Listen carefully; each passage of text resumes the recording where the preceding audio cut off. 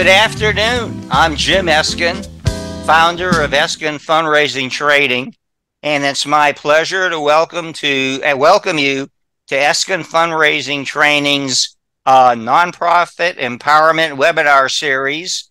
This is our 113th webinar, and it's our inaugural 2024 episode, and we decided to begin with a big bang. In our virtual learning community, we have the entire family of the nonprofit sector, and that includes CEOs, executive directors, directors of development, other staff, board members, volunteers, donors, and other friends and nonprofits from all across the country. By the way, let me first say we appreciate your commitment and your passion and your devotion to your noble causes that touch, improve, and save more lives. You're encouraged to join us and share questions and comments one of three ways. You can type in the chat space, you can type in the Q&A box, or you can raise your hand, and our producer, John Largent, will bring you on camera and give you video and audio privileges. This is the format for today's program. I have a series of questions for asking our subject matter expert, but at any time, our learning community can enter the discussion if they need clarification or they have a question or comment of their own to raise. Now, about the halfway point through the discussion, we will call on the newest member of the Eskin Fundraising Training team, Randa Luna, a nonprofit professional based in Austin and a regional coach with the Institute for Philanthropic Excellence, to share some questions and observations. Randa will give you a whole 30 seconds at the outset here. Could you take 30 seconds and tell us about the Institute for Philanthropic Excellence? Sure. Yeah. Thank you, Jim. It's nice to be here. I appreciate it very much. So the Institute we're a national consulting firm dedicated to empowering nonprofits, especially smaller to mid-sized organizations. A lot of the time as they're embarking on their first, major capital campaigns. So our mission-driven approach means we're not just the experts giving the advice. We really partner with the organization, embrace their values, and use our team's expertise to make a positive impact. Thank you, and we'll be bringing you into our spirited discussion. Now I have a daunting task. How in the world do you introduce our guest speaker, who is nothing less than a force of nature? Jimmy LaRose keenly understands that truth tellers don't win popularity contests. As an entrepreneur, author, fundraiser, speaker, he told me he has given 17,000 presentations. And for a little perspective, more men have walked the moon than have given 17,000 presentations. And he is the co-founder of NANOE, and I'll spell that out, National Association of Nonprofit Organizations and Executives. He has raised hundreds of millions of dollars around the world. And the title of his best-selling book, Reimagining Philanthropy, says it all.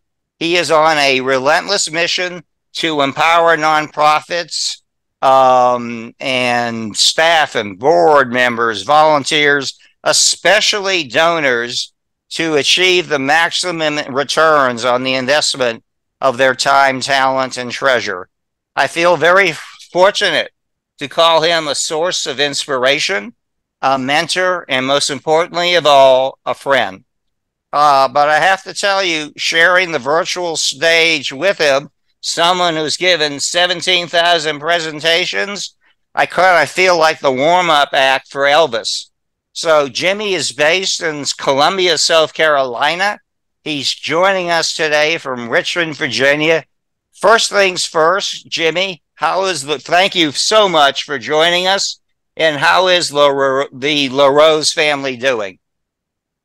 Thank you for asking, Jim. Over these last 7 years, you and I having spent some time together, I'm agreeing to disagree at different moments. And I'd say 90% of the time, finding ourselves with shared values and of the same mind, which is the high call it is for people to lead and spend their vocational time in the nonprofit sector. The fact that people give their life to this space, like your audience, like our new friend Luna, and of course you, is just something that enables me to get up every morning. Well, that's great. Hey, Jimmy, before we start, I have a lot of questions for you, okay? And the audience can come in at any time, but I always like to take the temperature of the audience first. And so I would ask you in this time to type in the Q and the chat space. I'm speaking to our audience. Type into the chat space 3 responses. The first statement is, we are satisfied with the current state of philanthropy. And you can type in agree, disagree, or no opinion. We are satisfied with the current state of philanthropy. Agree, disagree, no opinion. Second question. We are open to imagining radical changes to the current state of philanthropy, and type in agree, disagree, or no opinion. Okay? And finally, this one is going to be type in a few words. It'll be a little longer. What do you want to learn most over the next hour? Okay? Type in a few words. What do you want to learn most over the next hour? I have a lot of questions with Randa ready for Jimmy, but we'll make sure if we don't cover them, we'll cover your questions, okay? And Jimmy, what do you say? You ready to start? Let's go ahead. I'm going to start with a real tough question, okay? Okay. You know, on a personal level, I call myself Jim after first being called Jimmy and then James when I was in trouble. How long have you been called Jimmy? Jim, this is a bit of a personal question. It's a bit of an existential question, and it goes to my career. I was 18 years old when I was invited to join Joy Ranch Home for Children as their director of development. I stayed there for 2 years, and in 2 years, my boss hired me a consultant because we were going to do a capital campaign. Why not? And everybody told us we had to do a feasibility study if we were going to do a capital campaign. And my consultant was making $600 a day. And I was making $120 Hey, what year a week. Was this? What year was this? 1990. $600 a day was worth something then, right? Thank you. I was making $120 a week, plus room and board, to be the director of development. And do you remember my consultant came in? It was this old craft accordion envelope with a string. And he had photostated copies in it. And but before a year was over, I had gotten a copy of every one of his copies. I went to my boss and I said, Rick, I want to become a consultant. He said, you have no business becoming a consultant. You're 21 years old. He said, but if you can find one nonprofit that knows less than you do about fundraising, I'll let you serve. Well, it took a year or two. I got a newsletter from another children's home. It was typed on an IBM Selectric. I took it to my boss. My boss told me I could serve. The first thing I did and went and did was sell them a feasibility study. And it didn't work. And then my next client came along and I sold them a feasibility study knowing it wasn't going to work. And I had an existential crisis. And I had to get some help because I had defrauded the nonprofit sector by selling a nonprofit a product that they couldn't use. And I took a 5-year journey. And on the other side of that, I stopped calling myself Jim LaRose. I rebranded myself Jimmy LaRose as a matter of my transformation. I would have never guessed that. Okay, let's move on. We got really important stuff out of the way now. Thank you. In one way or another, you've been part of philanthropy for most of your adult life. What are the most significant changes you have observed, and what hasn't changed? The most significant changes that I have observed is that now with 50 years worth of data, 50 years worth of data, we allow the nonprofit sector to live in failed metrics out of piety, and we support nonprofits in not achieving scale. But by the way, if you want to run a food bank out of the back of your minivan, God bless you. I guess we need those saints. But if you're actually serious about solving a problem completely, what I am struck with after 50 years of it not working, how our structures are set up to ensure that the nonprofit sector never works. And I have figured out why by spending $2 million on studies, and I look forward to talking about it in an hour today. Good. Okay, along with Lewis Fawcett, who's kind of like a soul brother to you or kindred spirit, you established NANOE. Could you take a few minutes to share some of NANOE's proudest accomplishments? Well, thank you. Friends, in my youth, I came up through the Association of Fundraising Professionals. Back in the day, it was the NSFRE. I was the darling of Chronicle of Philanthropy. I was the young person. I was the future of AFP, CFRE. I was on the team that wrote the test questions for CFRE. And after having gone through the last exam, I realized and asked myself, along with Jerry Panis and some of our leaders, I think we're examining people on concepts that are no longer relevant. I said, I'm going to find out. I raised $2 million, and I had Clemson University oversee a 5-year empirical study to discover what has stopped working in the nonprofit sector, what will work forever in the nonprofit sector, and what needs to be working in the nonprofit sector that we're not doing right now. What emerged was an 1,100-page treatise called New Guidelines for Nonprofits. So our greatest achievement was, first of all, coming up with this New Guidelines for Nonprofits, taking it to AFP, and AFP summarily rejecting it. Taking it to CFRE, CFRE summarily rejecting it. Taking it all to the state associations, letting them know all the good news. And what we discovered was, we were talking about products that no longer should be sold, and we were messing with the establishment's money. Jim, we didn't want to start NANOE.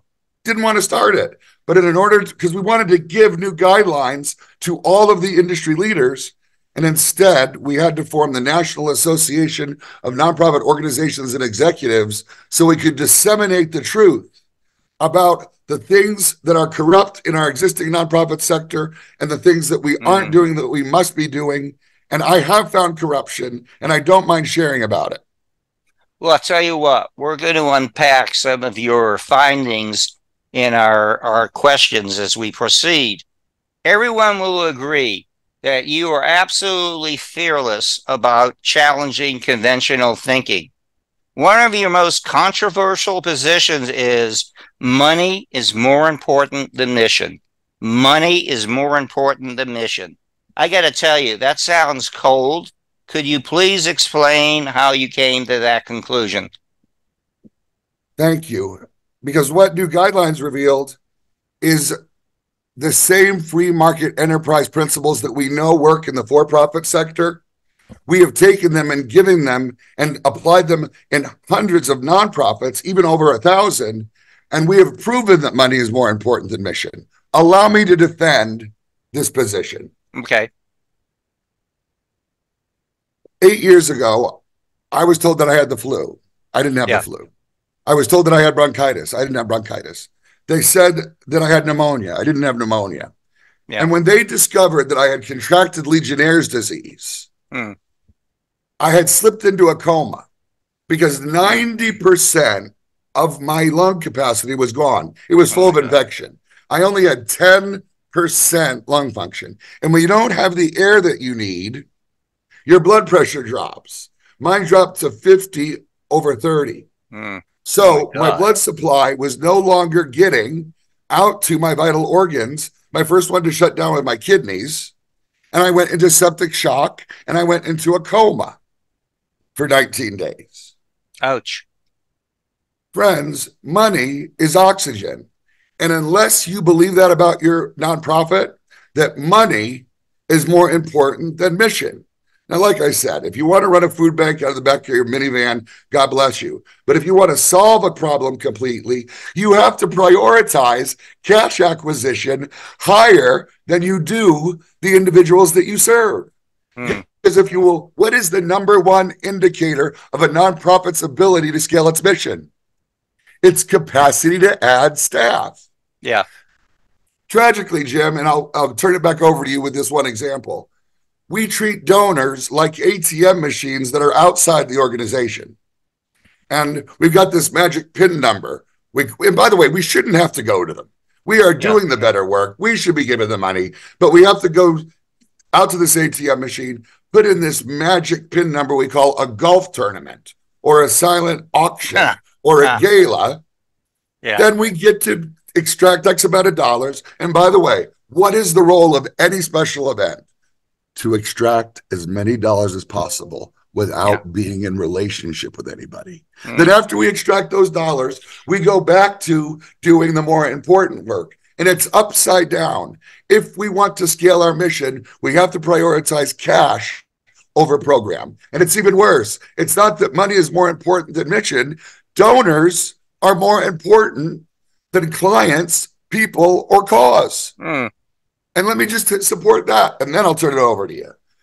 People ask me, Jimmy, how can you say that donors, nonprofits mistakenly think that the rainforest, that the student, the family are their customers, and they're not their customers. Jim, ask me why they're not their customers. They're not their customers because they ain't got no money. Your clients, your issues, your cause are not your customers. So what we're doing is we're actually writing mission statements that disclude donors. We're writing mission statements that attract more non-paying customers. That we have to prioritize cash acquisition in order to hire 100 times more people to solve problems completely. NANOE is also known for fiercely advocating that board members should be paid for their service. Tell us how that plays out. How much should board members be paid? What are the expectations for their board service?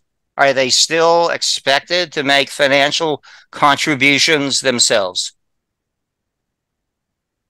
Jim, for your audience, let me just share. Friends, if you go back and you try to pay your board, you'll get fired. Okay, so let's just agree that you're not going to do that.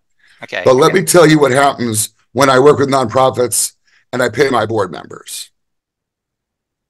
The first thing is, working group theory says any working group that is more than 5 to 7 people is no longer a group that works. So through governance and bylaws and an ad hoc trusted committee that you serve on, you eliminate board position after board position after board position. And you bring it down to 7 experts, a business expert, a nonprofit expert, a personnel expert, a financial expert, a legal expert, a communications expert. And you make sure that you put the rock star person in that position. Number one. Number two, I pay my NANOE board members $1,000 a day plus travel for in-person meetings and $300 an hour for teleconference or virtual meetings. And friends, it's honorariums. It costs me $25,000 a year to provide my board members honorariums. To pay them. Furthermore, are you going to ask me about board members and fundraising? Because you asked me about board members and giving. I want to talk about board members and giving, but I want to talk it. We're going to get to that in a moment, okay? Okay. By the way, you pay them, you talk. What do you get back for that investment? First of all, nobody ever misses a board meeting. Classic Jimmy LaRose. Second, maybe you can't pay your board members. But watch this. If you did pay your board members, which ones would you keep? And if you ask yourself that question and you say, then why are they serving on your board? And by the way, who should be the chair of the nominations committee of the board? Who should be the chair? The CEO. because it's the CEO that's stuck working with the board members. Yeah. That gets us right to the next question. You also champion the role of the powerful CEO. Could you explain more deeply what does that mean? What should the CEO be empowered to do on his or her own? And what types of checks and balances should there be on the power of the CEO? Friends, I can become your executive director or CEO and bamboozle your board for years. The current state of the nonprofit sector is board members rely on the president's report. It's just baloney. So stay with me on this. Yeah. The strong CEO is contrasted by the right type of board. I told you the positions, but I didn't tell you their function. The function is in between board meetings, they give advice. Yeah. You ask me what I get, Jim, in return for those honorariums. My attorney doesn't charge me $700 an hour. Yeah. My finance treasurer doesn't charge me $400 an hour. So in between board meetings, I receive advice. But it sounds like you're getting wisdom on demand. Wisdom on demand. The best wisdom on demand. And I'm putting people in positions that they love to be in, so it's involuntary. They can't wait for me to call because I've got them in the space that they love to express themselves. But that's the advice function in between board meetings. At board meetings, here is the framework. Friends, it is never about the board's vision. Please stop doing strategic planning and SWOT analysis. The board is there for only one purpose, continuum. CEOs may come and go every 7 or 10 years. So the board is there for continuum. The board is also there to keep the CEO within the yellow lines of mission. But when it comes to vision, you hire a CEO that'll take your breath away with the vision that they bring to the board that scales the organization, that solves the problem completely. And then, this is huge, Jim. The board relies on 2 outside third parties to evaluate the CEO, a financial audit annually and an impact audit every 2 years. Our model right now allows CEOs to self-report. And what is a CEO going to do? Tell the board what a bad job they're doing? No. Each year, you rely on a third party to evaluate the CEO's financial stewardship. Every 2 years, you do an impact audit, and you find out if the vision that the CEO deployed is actually being accomplished. Okay, I promised you that we would get back to this question. Randaluna, get ready.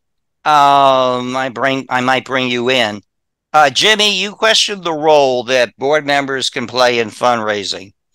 Again, let's dig in a little more deeply. What do you mean by that? In which, what can board members do and what can't they do when it comes to developing resources? Okay, I'm going to need about a minute and a half to make. We'll give you that. Well, I'll give you even 2 minutes. How's that? Okay.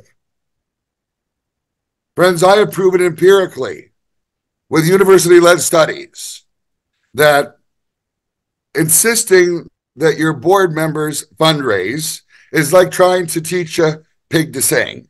You irritate the pig and you get no notes.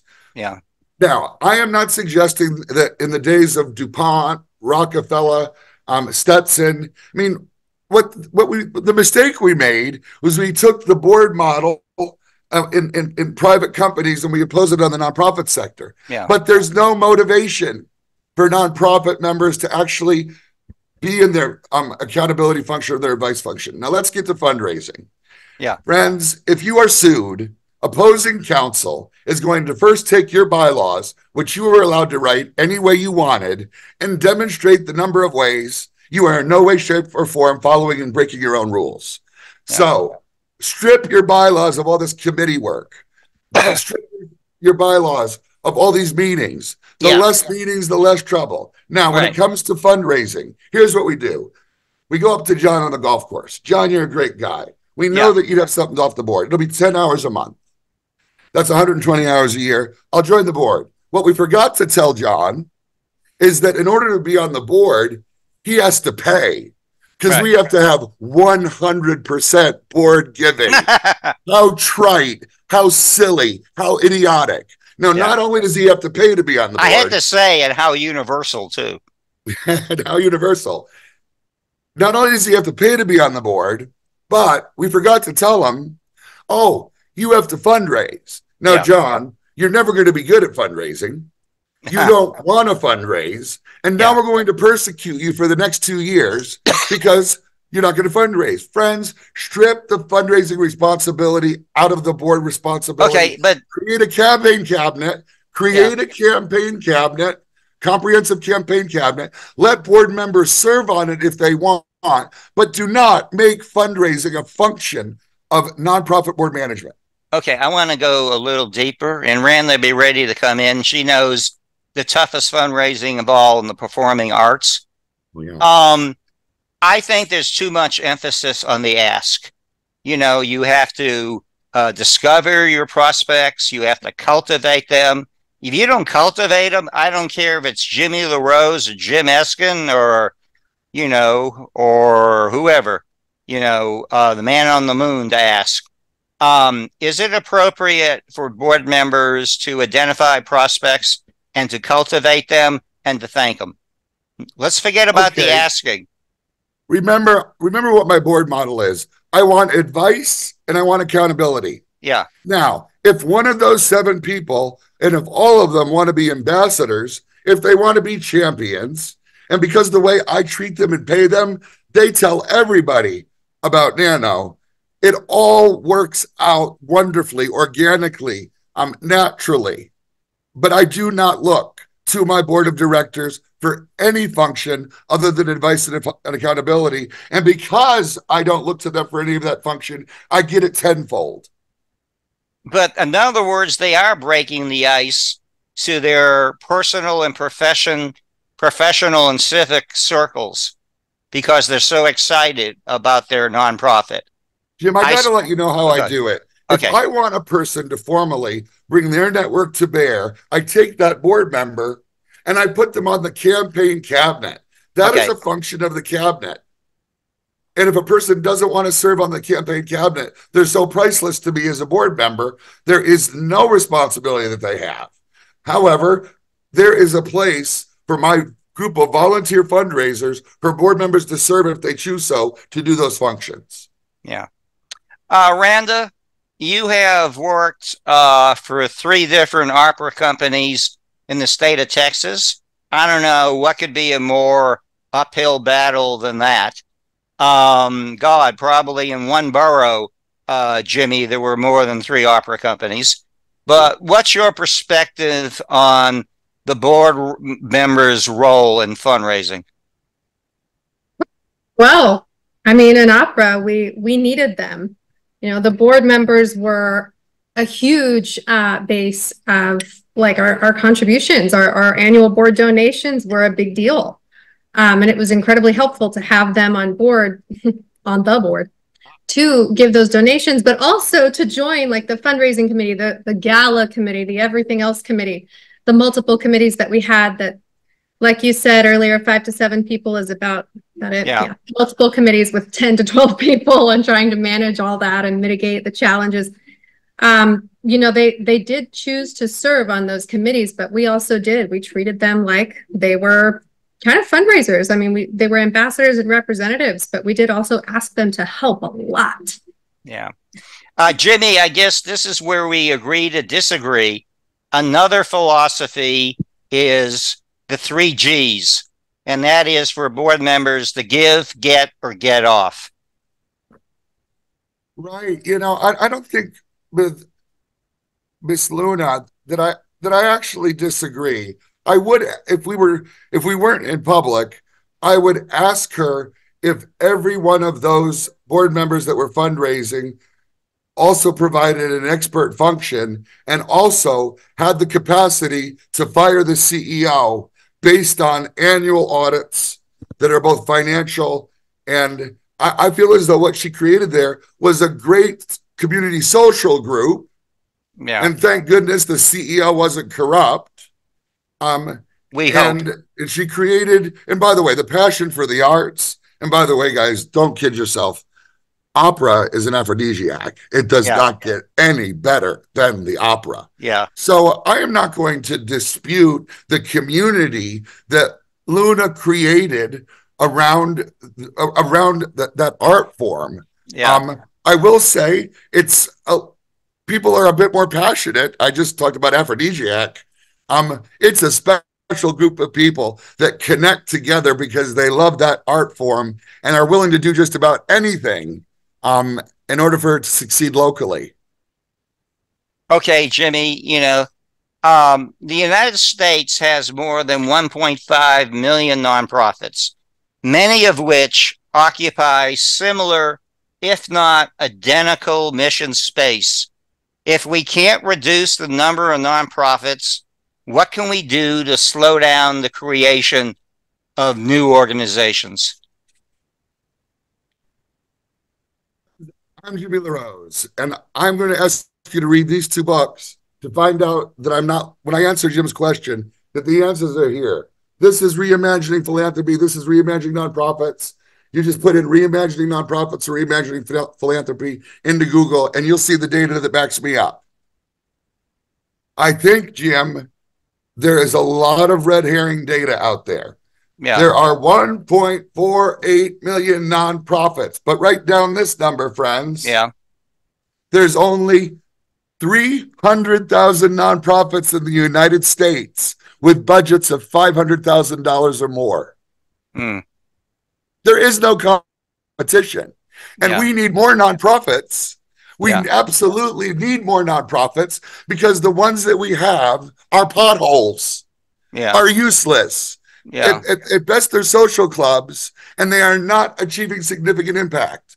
If I had a nickel every time I go to a community and said, Jimmy, did you know that here in San Antonio, this is the highest per capita number of nonprofits in the nation? Yeah. Everybody tells me that everywhere I go. Yeah. I would argue in your town, there's 7 to 10 nonprofits doing it right. All the other ones are doing it wrong, and I'm not going to worry about them.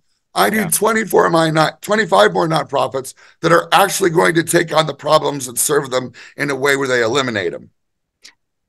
Jimmy, my wife Andrea and I love cats, okay?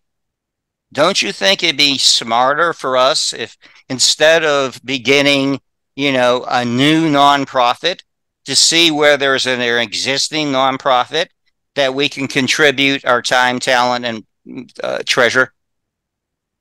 As long as you're willing, my dear Jim, to figure out what the right cat nonprofit is, and then go out of your way to deposition all the other cat nonprofits that are hurting your city. Yeah. Yeah. And by the way, find one, but is there one that's doing it right? Yeah. And if there's not, start one and operate it correctly. Yeah. Okay. Thank you. We've been witnessing, Jimmy, a strong trend in which more and more of philanthropy's total income, I think $500 billion, is coming from fewer and fewer mega donors. Many experts say this is a 90-10 split. It used to be 80-20, I think, when both of us had more hair or a different color hair, in which 90% of the income comes from 10% of the donors. Do you see any dangers in this trend? Jim, I don't. Because I'm all about major gifts. Yeah, I know. And I don't mind if it's 90-10 or 95-5. Yeah. As long as I'm getting, but here's the problem. Each year, guys, Giving USA comes out and we all pat ourselves on the back. Last year, the United States was the most generous country in the world and gave $498 billion. It's baloney. You want to know why? Because there's 1.2 trillion available to us and we're not getting it. Yeah. Because they're running our nonprofits poorly and we are not giving donors heroic missions of scale where they give us $1 billion. How many people on this call are receiving $1 billion gift? The reason we're not doing it is we're not giving donors a reason. Yeah. So I'm going where the money is. Yeah. Money is oxygen, right?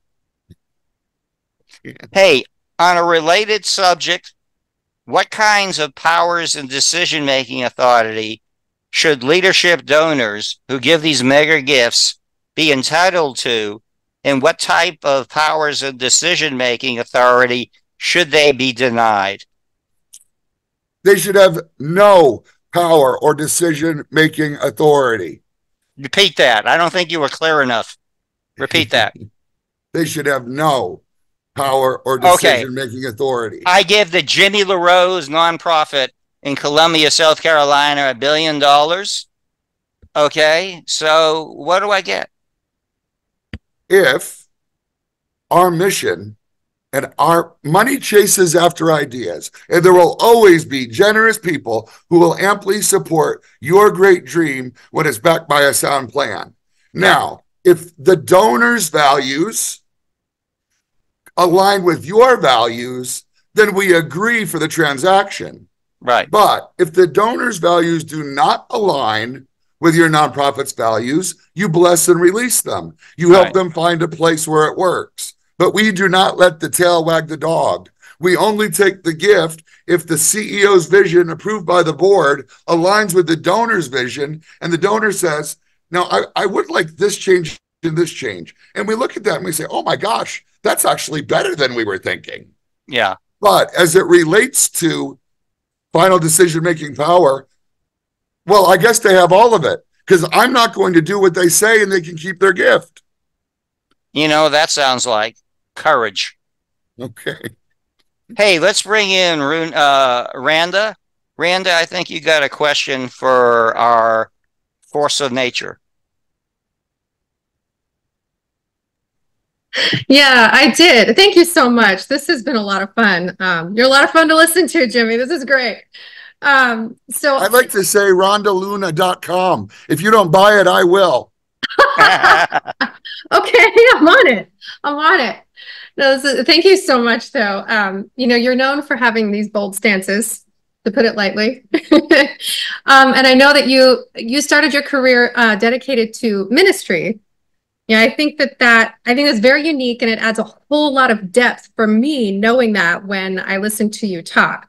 So with that in mind, I'm curious about how, you know, for those of us out here in the field, inevitably there's conflict that arises around these things. So how do you navigate that while you're trying to drive structural change, but you've got to maintain positive relationships with these donors, with your stakeholders, with the people who want to support you? Next question. Rhonda, no, Miss Luna, I really do think, do you mind if I actually take a minute and a half to answer that question thoroughly? Yes. We're going to give you a whole 2 minutes. We'll give you a whole 2 minutes. Oh, I want to be sensitive. Friends, it has been suggested that we live in the most divisive time in American history. Yeah. Let me share with you that we had a first civil war in 1776 on this continent. We had a second civil war in 1860 on this continent. We then went, when I was born, Lyndon B. Johnson was president. And in the 60s, President Kennedy, Dr. King, Malcolm X, Robert F. Kennedy was shot. There was a misunderstood, arguably awful war. Friends, that was division. Yeah. The ideological division that we're having right now, friends, is nothing compared to where we've been in the past, and we're going to be okay. Now, to answer Rhonda's question, by the way, that's reassuring. Thank you, Jimmy. It's all true. We're going to look back over these 16 years, and we're going to say, wow, that was fascinating. But let me share this with you. As fundraisers, without compromising, you decide what your worldview is. You always operate truthfully within your worldview, but it is our responsibility to be all things to all men. Some of you are saying, I would love to have Jimmy LaRose talk to my board. Yeah. Some of you are saying, I would never let Jimmy LaRose anywhere near my board. And it's our responsibility as fundraisers to understand the person that we're working with, their personality, their values. And as long as we don't compromise our own heart, seek to find a way to help them accomplish their goals. And where they, even if you disagree with them, they believe that you are their champion. And I think that that's our responsibility to donors. Now, Rhonda, I don't know what your question was, but there was an answer. You got it. You got it. I was looking for ideas on how to handle that, the potential for conflict that arises when you're working on structural change to the whole industry. But, you know, you've got donors who may not be ready for some of that. And let's agree to disagree. It is not a sin to disagree. You know, I think that's the most important thing, right, Jimmy? Oh, if guys, you disagree with Jim Eskin, you're not my enemy. You're my enemy. Yeah. Jim, first of all, friends, I hold these big ideas in my hands loosely, and I would never hold them in my hands in a way where it would compromise a friendship with a fellow colleague of mine that is doing the greater work in the nonprofit sector. So, Jim, yes, you and I disagree, but we're willing to set aside our disagreements to do something that's more than the sum of our parts. Right, for a better world. Yes, sir. Hey, another trend that is alarming is the steady decline in the number of American households who make annual contributions to a charity of their choice. And to back this up, approximately 2/3 of American households were donors in the year 2000. And according to the last Giving USA report, that now has dropped under a half. Friends, we do understand. We do have understand any thoughts on how that trend can be reversed? I don't know if I want to reverse it, but I'll say this. Okay, why? Why don't you want to reverse it? Well, because what happened was the IRS tax law changed in a way where that $25,000, I'm so tired, Jim. Yeah. When you're filing your taxes, you get to write off a flat $25,000, right? So tax law no longer is an incentive to the grassroots donor. Now, friends, the answer to Jim's question and the way it's only going to change is instead of going up to Mr. and Mrs. Donor, small family, medium family, middle income, large family, millionaire family, instead of going to and say, listen, we're doing a good work. We're a good steward of your finances. You should give us a gift. Friends, those days are over. I want us to earn a person's gift and bring them a solution that is so unique, it takes their breath away, that they're confronted. We are not doing our job as fundraisers. Are you making a value proposition and offer to a person where they say to themselves, what happens to my family if I don't give to this? I may or may not. What happens? Is the value proposition so compelling that you're bringing a person to a point of moral clarity? So, Jim, I want all the nonprofits that are doing badly to continue to do badly. And then I want to beat them by treating donors and meeting their needs. Okay. Hey, let's return to one of your favorite subjects, okay? Oh, Lord. You all espouse the advantage of NANOE versus CFRE credentialing. Could you explain why? Thank you for asking. Okay, friends. I already kind of cited earlier that CFRE is driven by sponsors that in order for them to make money, 99% of you will never benefit from a feasibility study. But you will be, the only reason CFRE exists, oh, by the way, what is the chief end of CFRE and AFP? To give the consultants a place to shop for clients and customers. That is the chief end. When we came forward with new guidelines for nonprofits, we were sure everybody was going to be thrilled with what we discovered. We didn't realize Pollyanishly that we were messing with their money. So your state associations, National Council of Nonprofit, Association of Fundraising Professionals, Certified Fundraising Executive, and please record this and send it to them, are adhering to broken systems, PowerPoints from 1998 that aren't relevant anymore. NANOE credentialing, Certified Nonprofit Executive, that's meant to replace the Standards of Excellence credential. Certified Nonprofit Executive, Certified Development Executive is meant to replace CFRE. Yeah. And certified nonprofit consultant is supposed to turn each one of you into an emissary, where you are being paid to go share the nano message with as many people as possible so we can actually solve problems completely and not stumble around in failure. You know, it sort of reminds me of the definition of insanity is doing the same thing over and over again and expecting different outcomes. And by the way, guys, all these organizations were noble when they started. But I promise you, they're adhering to systems that stopped working in the mid 80s, and they're still being purported. Yeah. I will also say that I am a big believer in capitalism. The number one humanitarian program on the planet is jobs. Yeah. If not for jobs, we would all be in the breadline. So when you look at all the different ideological, which I'm not scared of, it's all going away. ESG, DEI. If you look at all your state associations, they're not teaching you to fundraise. They are not teaching you how to structure your nonprofit. They are trying to pay for past sins, forcing all of this anti-racism structure instead of actually teaching you how to build capacity. And it's anti you raising money. Yeah. Yeah. Hey, let's get to something that's very timely. Donor advised funds, or DAFs, have emerged as the most dynamic components of American philanthropy. I don't know, approaching the $100 billion level. We can't keep up with it.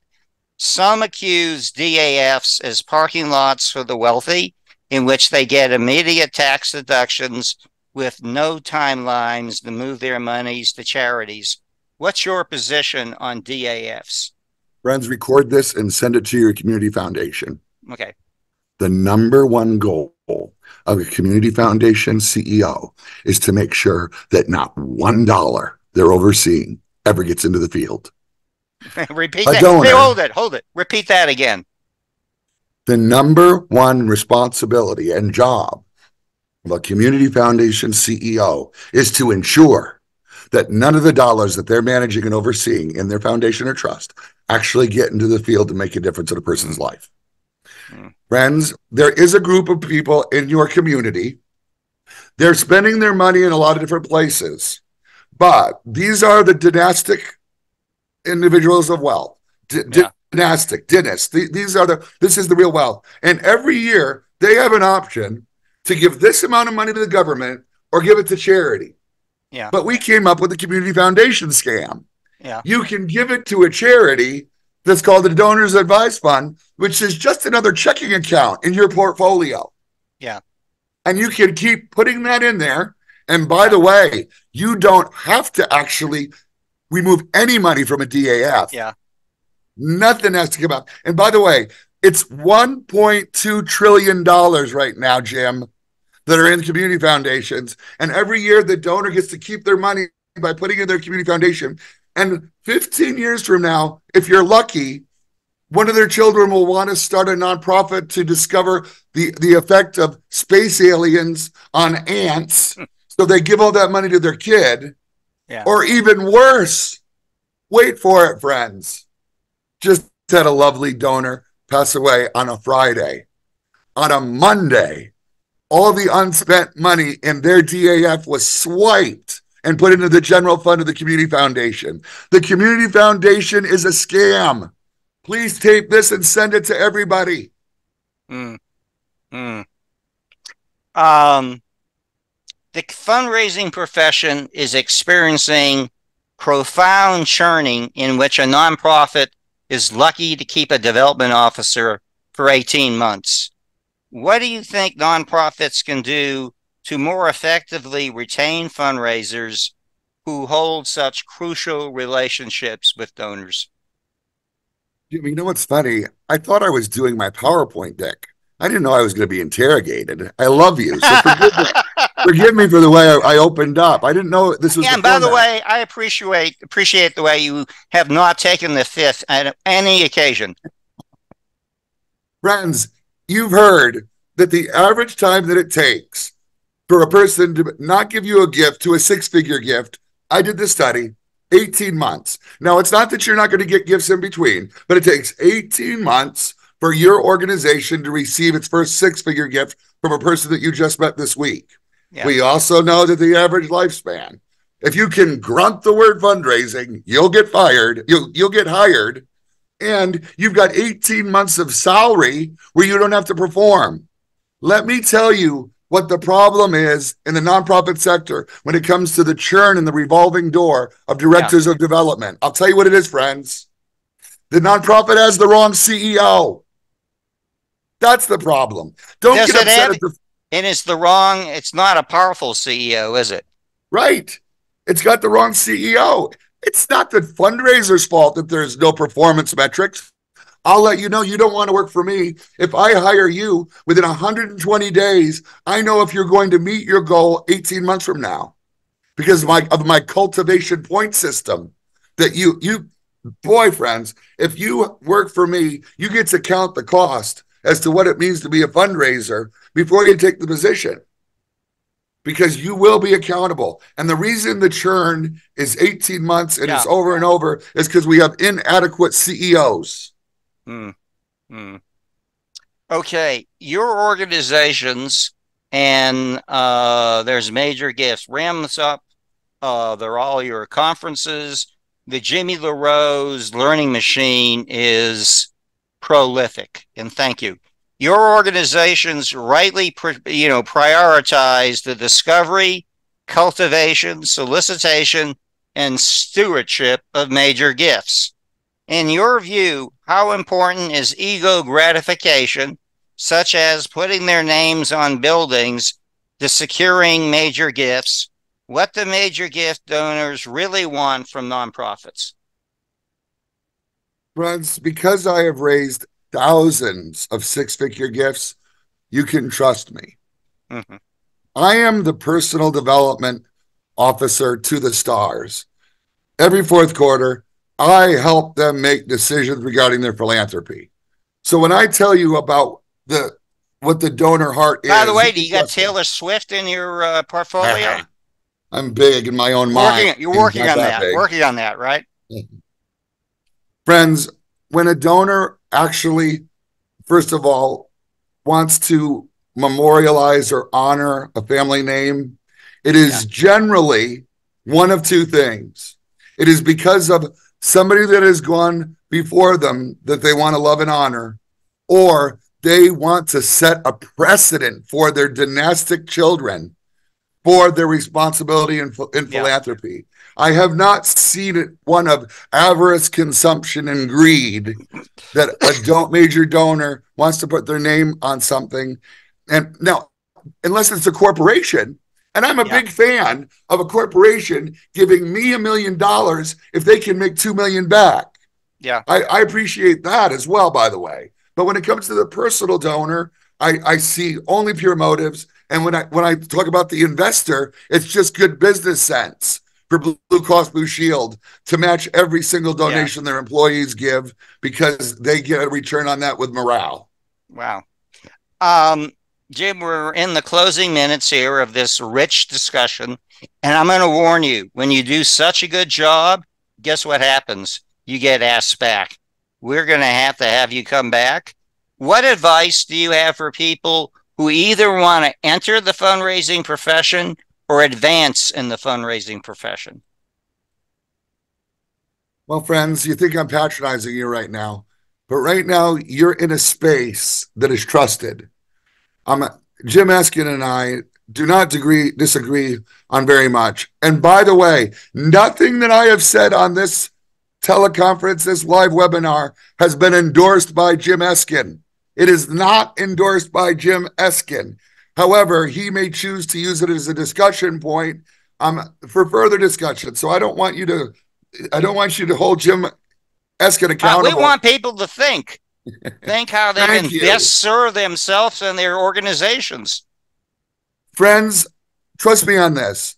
One of the greatest minds in nonprofit management, Dr. Kathleen Robinson, just put her into Google, called me 4 years ago and said, I need you to subscribe to a newsletter called Stratagems.